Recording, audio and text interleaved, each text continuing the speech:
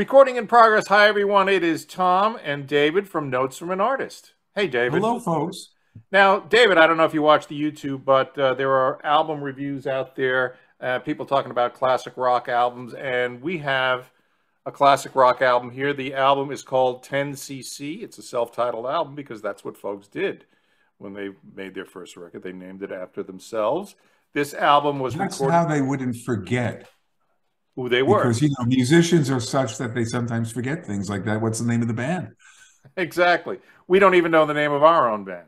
That's exactly right. We keep changing it too. This record was waxed in 1972. It was released in July of 1973. The band is 10cc, which is Graham Gouldman, Kevin Godley, Lowell Cream, and Eric Stewart.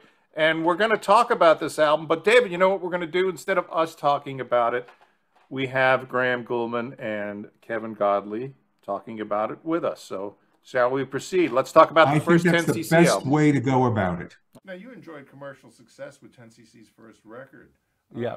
How was that how did that affect the band? That right out of the box you had a hit record? Oh, it was brilliant. We kind of didn't. I think what was great about it was that we didn't actually expect anything.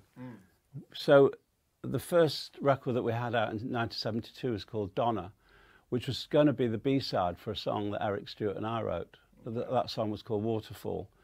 So we thought, well, we're being very democratic. Eric and I had written the A-side. Kevin Lowell should write the B-side.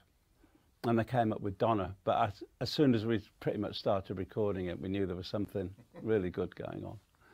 And we got the record to Jonathan King, who just started a record label called UK Records. And he put it out and bang, that was it. Now 10cc were at the forefront of what was developing now as album rock. It wasn't just singles anymore. How did that affect your writing? Because does that give you more freedom? Absolutely. Everything has to be a 3-minute hit single? It completely changed. It was like being let loose in a candy store, so to speak. We could do anything we wanted. Also, it was our own studio. Eric was an engineer. A lot of the time there were only the four of us in the actual studio itself. I think that did contribute to the kind of freedom we felt. There was the only opinions being given were from the band. There was no one else to go to and say, well, what do you think? It was just us. And yes, because all we did was we wanted to just make ourselves happy. So we weren't bothered about being commercial. We were obviously hearing other stuff and listening to people like, I don't know, the band, Steely Dan, just very good quality stuff that we'd always listen to anyway. And it all kind of came out. And we also had different influences, whereas I was more on the Bacharach side of things. Kevin Lowell were more sort of like Jacques Brel or more avant-garde. Eric was more sort of bluesy, rock and rolly, if you like. So this coming together happened to work. I mean, it might not have done, who knows, but there was just a great chemistry between us.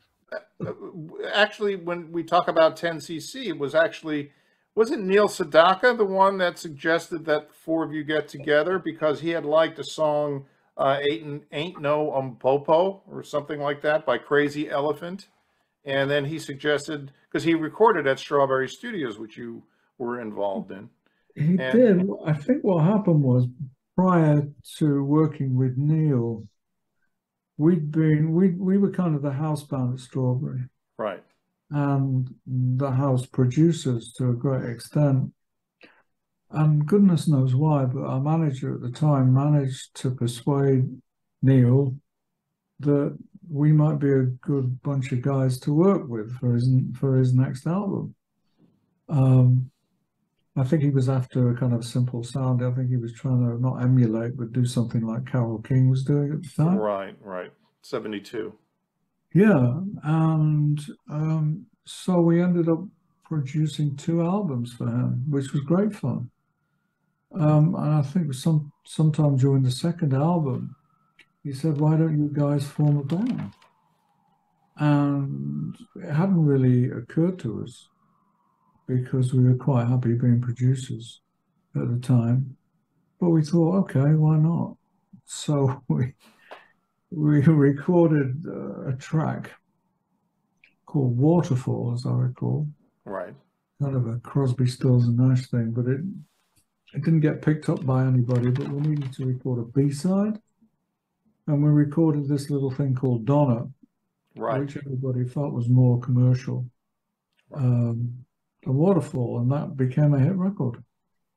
And everything kind of really kicked off from that point in terms of 10cc. Right. So it was a band that really was never supposed to get together. And just for a minute, we love to talk about records. Talk about this record, David, which I bought in 1973. Now, for some reason, David, in Sam Goody on Long Island, I got a promotional copy. Oh. And one of those things emblazoned on here that says Rubber Bullets, right? Get it for the hit single. So, Kevin, I don't think you got royalties from this one because it was a promotional copy. I don't know how they got away with that. Look at the. Well, I guess Sam Goody got money for it, although. Just that one, I hope. Just that one. But Rubber Bullets was a #1 hit. And, of course, David, the lyrics you can't sing today, we've all got balls and brains, but some's got balls and chains. I don't think you should say that today. You can't say that today? You just did. Well, we're on the radio.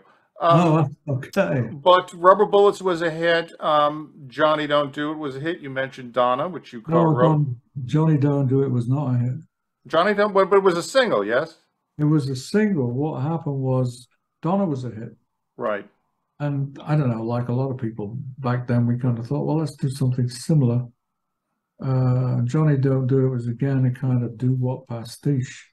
Right. But it bombed, died, which is when we recorded Rubber Bullets shortly after that, which did the opposite. Okay, then, and was it Headline Hustler? That was a single in the United States, yes? Was it?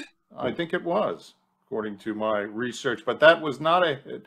Take us back. If you guys never really planned on being a band, this must have been just an exercise in artistry, really. Well, I don't know what it was. After we had a hit with Donna, it was like, well, guys, you've got to do an album now. You've got 3 weeks. Oh, fuck. So, you know, off we went, 3 weeks to write and record an album's worth of material. And, you know, I don't know how you feel about it, but a lot of bands, when they start off, emulate other bands because they think, you know, oh God, the Beatles, Dylan, whoever, that's what real music sounds like. We better sound a bit like that. I think before recording this first 10cc album, that's what we kind of used to think like, but there was so little time.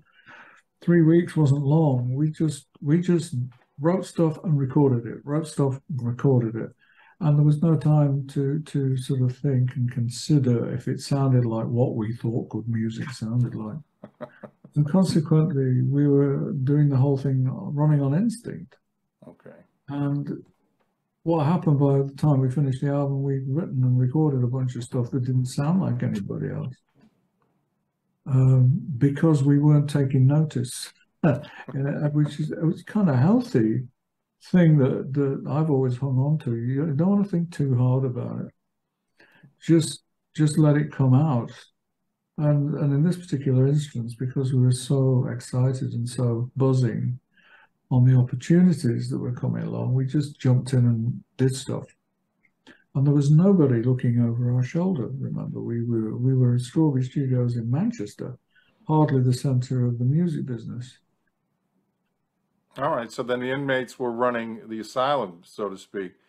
Yes, that's exactly what we were doing.